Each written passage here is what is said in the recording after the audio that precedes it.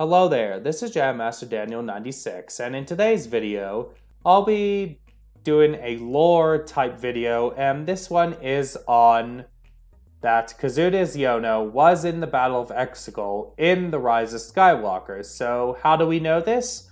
One is the Rise of Skywalker novelization, and it says, "Cut the chatter, Kaz," a deep voice responded, and I would say that is from Jarek Yeager. So, and another confirmation that we have Resistance characters in the Rise of Skywalker. I mean, you don't like see it, but they do like hide it in as the ships they have in the Battle of Exegol.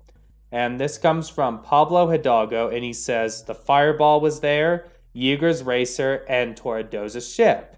And the ILM team created photoreal versions of these vessels for the battle, and as you can see them right here, these are the photo reels for the Fireball, Yeager's Racer, and Torredoza's ship. So there you have it right there, and I'd say that is some pretty interesting stuff, and I'd like to see, you know, more of their perspective of the Battle of Exegol, you know, from these characters. And if we ever get something with the Resistance characters in the future, maybe, you know, we could get that, you know, what was Exegol from their perspective. Who knows? Maybe we could get some sort of media where we see them in the Battle of Exegol from their perspective, you know?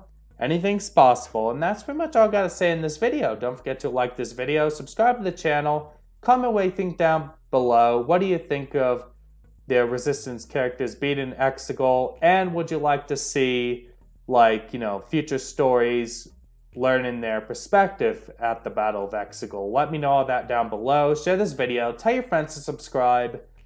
Follow me on Twitter, DanOS87, Instagram, JamMasterDaniel96, Facebook, JamMasterDaniel96, and you can join my Discord server, which is linked down below. Have a great day, and may the Force be with you. Bye.